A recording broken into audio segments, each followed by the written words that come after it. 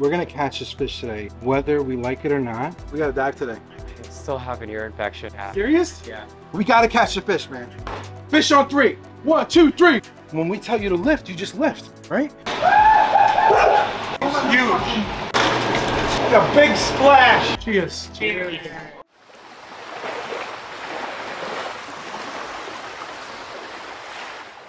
We have to get this. I need a bigger box. And Active dimensions. let's see. Marathon box crab trap. So it's a crab trap. That's what it is. So I feel like, all right, let's go. We got to head out. We're going to catch this fish today, whether we like it or not. And then when I'm there, I could also get plan Bs. Get huge fish netting lines. I go there and we're done. And if that plan A doesn't work, we try plan B. Okay. Actually, my plan A is the fish net. If that doesn't work, I keep that crab trap in there for the next 2 or 3 days. Yep. Okay. So let's go. So as you recall from last episode, we had a few fish with some flukes on their eyes. We're gonna go after them again. The Conspic hybrid and the Heniochus butterflies with a different trap. Hey, done. We got a dive today. I still have an ear infection last time. Yeah. Serious? Yeah. Okay. So we got 2 things. We got to get the cage. We got to get a bigger cage because I think the one we have is too small. Can you please give me the measurement of the size that we have now? We're going to go to Dick's to get a larger cage. Okay. That's plan B. Plan A is what I wanted to do with you. I'm still going to try to do it alone and see if it works. Okay. Where we get a huge net, put it on one side of the rock, try to like spook the fish to come out on the other side. It'll go in a net and I'll trap it. And then I also need a large bag to put the fish in. Large bag? Yeah. Let's see what I can find. Yeah. Or even one of those large crates. Clear crates. One of those guys? Yeah. Okay. I'm just trying not to like, I don't want to damage it with the net and move it around the tank. Okay. We got to protect the tie at the end of the day, right? We don't want to put more damage to it. Yeah. We got to catch the fish, man. Fish on 3. 1, 2, 3. Can you guys say fish, man? Fish? Did you never play football? No. So we had to change our strategy up a little bit, and I thought we needed to buy some bigger nets because we really want to catch these fish. So far, I like this better. This at least is bigger. I would take 2 of them. Probably need a smaller handle and not Why? big. Yeah, but the problem is I think this comes... I mean, I could do one of these. I'm like, one of them, well, boop. We could put food in this thing. But I like this trap. You know why? What we could do with this is I put seaweed here and we lift it as soon as they go in there. Yeah. When we tell you to lift, you just lift. Right? Yeah, it'll be perfect. So I gave Andrew a call just to walk him through plan A, B, and C. We weren't sure if we were going to catch these fish, but the first plan was to take a huge net in there, put some seaweed in there because the tangs and angels and all the fish just can't resist it. And then the other plan was just get some bigger nets and make sure that we can catch this fish. So I think Dunn is in charge of this. Then we could have another string outside of this. I don't want them both be connected. Dunn has 2 strings. He has this as a string. Where is Doug going to physically be? He's going to be up top, laying up top. On the board. He's going to pull Yellowstone on the board. So the string, I'm going to get rid of this because I don't want him spooked out. Yep. Plus, we don't need this. What is that for? For It's for the crabs, for a flow, whatever. Okay, whatever. Then the other one's going to be another string with the actual PVC that we have. We don't have to do anything to it. And he's going to float that like literally right here. Okay? The other PVC. What are we going to do? Cut it off the rope? Cut it off the rope and just add some of this rope to it so he's holding it and doing one of these, okay? This, the water level is like right here. So As soon as you see him eat, Yeah. done. Fast pull. Then we pull this all the way out. Out of the water. Slowly bring it in there. You could keep this up, and then that's where you go or I go, and we put it in a 5-gallon bucket. Take out the fish that we want. Drop this in the tank. I go for it. Yeah. Let's see what happens. You see, they're gonna feed with that PVC bar, sort of near the surface, Yeah. right? Yeah. Okay. And we'll tell you, walkie-talkie, I'm going to use it. You got to use it from the gym because all the action's from the gym. Plus, I want to try this walkie-talkie where the antenna is really in the water. So we need that slack. If we need to get a longer wire, I'll talk to him about it. But I really want to try this out. 2, 3, testing, 1, 2, 3. You good? Yes. Okay. Rashid, do you want Dunn to meet you up there now? Okay, let's do it. So Dunn was hanging on the top and holding that large net where we're going to try the seaweed in there along with some frozen food. And then I was also in there with the 2 large nets just to see if I can catch a fish that just wasn't looking with the bad eye. What about squirting some frozen food from the bottle by those nets? They may go right in there. Yeah, it's going. We're gonna do our best to catch this fish, because if we don't, we may have to treat the tank with a drug we don't want to. So 2 hours into this, I finally caught one of the Heniochus in the net. I'm sure it's happened to all of us, whether it's in a 17,000 gallon tank or a 20-gallon tank. I caught it. Of course, I almost slipped because the power heads and the flow is so intense in there, and a slight little opening, he got right out. So I went to go get Rashid some food to trap the fish, and all of a sudden I heard screaming and yelling, and apparently he caught the Heniochus.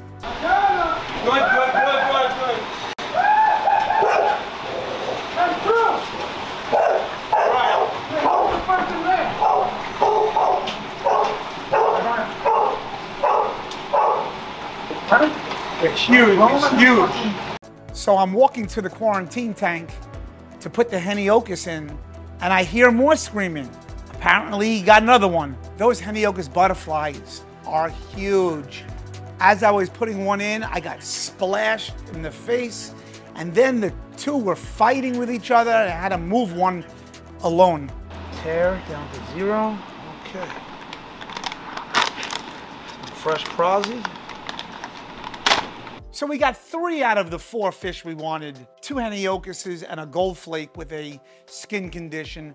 The treatment will be rather simple. Praziquantel for the flukes, a formalin bath, and or a freshwater dip, depending on what comes off the eye. We're gonna do 2 water changes. The first one on the quarantine system. We're doing a copper water change, which is basically changing about 60 to 70% of this water with fresh salt water already made up.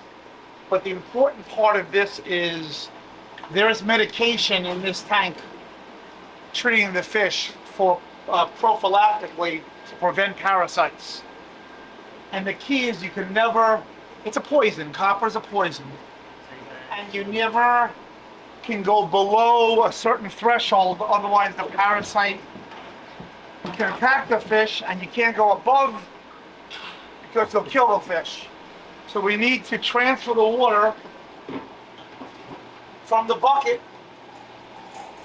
into this system, but the copper must be in here before it goes in here.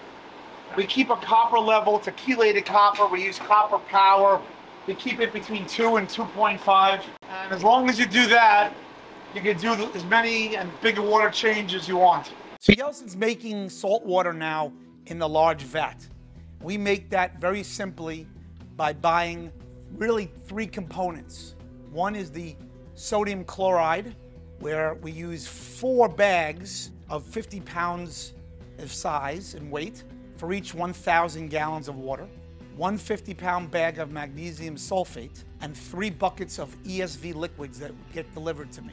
The important thing when making salt water is to make sure the temperature of the new water going in the tanks is equal to the temperature of the current systems. So you will see manual testing of salinity and temperature, even though we have probes on the computer telling us what those temperatures are.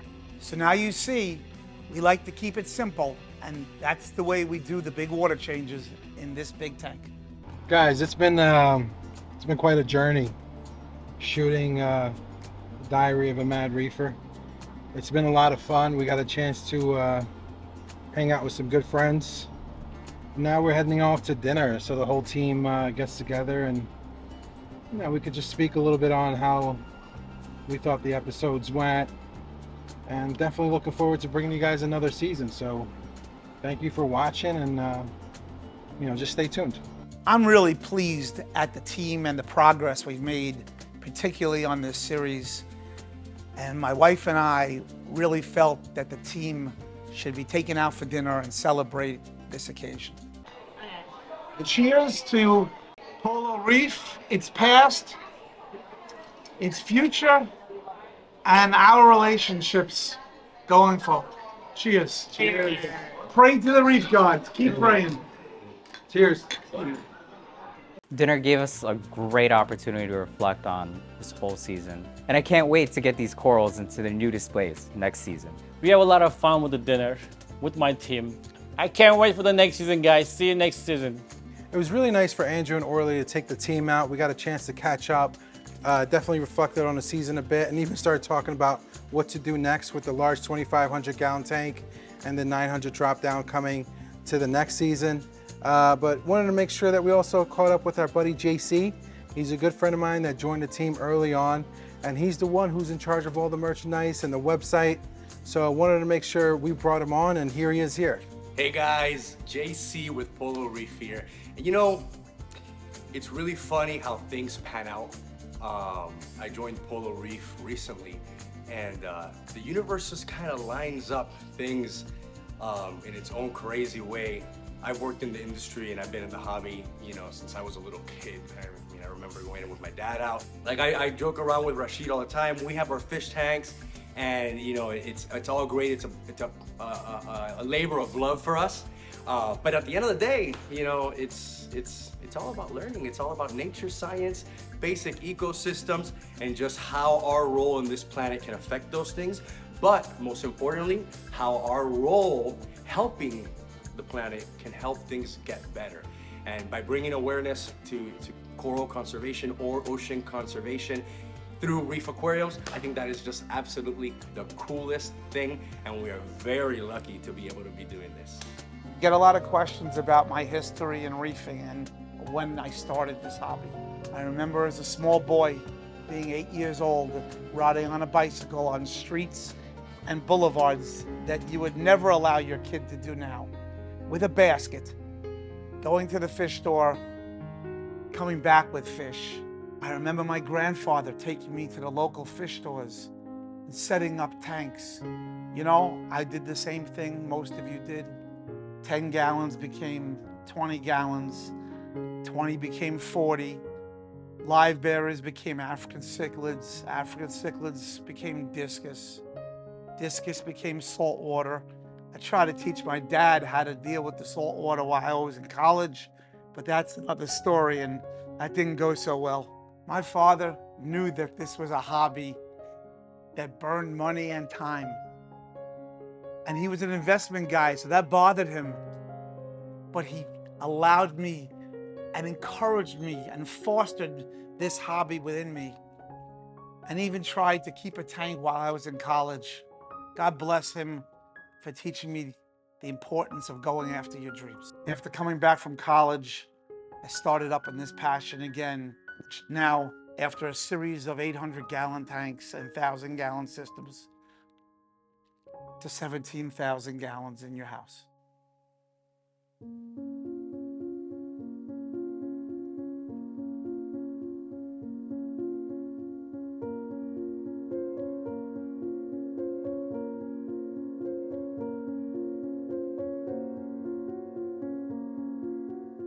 The original vision for this tank was to create a spectacular wall of water, unparalleled to anything anybody has ever done, with a collection of fish from Hawaii, the Indo-Pacific, to Australia, extremely rare and unduplicated. I wanted to raise the bar in the industry, and I believe I surpassed my goals and original dreams.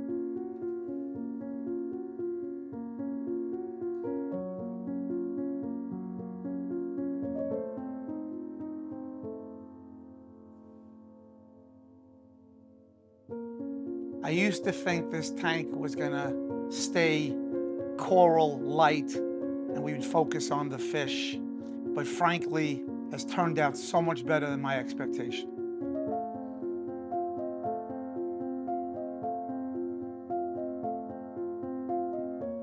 The amount of beautiful corals and aquascaping and work that we did in here and collecting, which is really a function of the team. We have nurtured and developed all organically.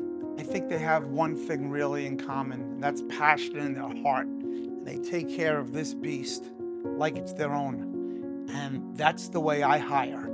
I hire with passion and fire in people's hearts. Combined with knowledge, wow.